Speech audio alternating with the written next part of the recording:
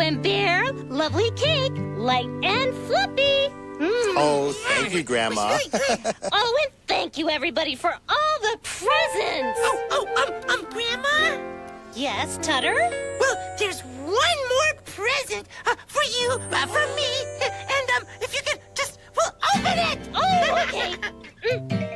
Oh, my goodness, it's a book. Yeah, it's a scrapbook, Grandma.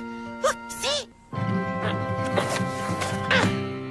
Why, these are pictures of me. Dancing and traveling.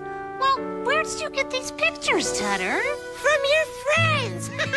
Well, they all had old pictures of you, Grandma, and I put them in the scrapbook with the help of my friends. Oh, my goodness, this is wonderful, Tutter. You know that there's moments in here that I've long forgotten. Yeah. Oh, look, turn the page. Look here, I'll do it for you. Oh, look, there's lots of blank pages. Oh, I'm glad you left some for new pictures, Tutter. Oh, hey, I'm a youngin' yet. At least that's what Jeremiah says, and he's 132.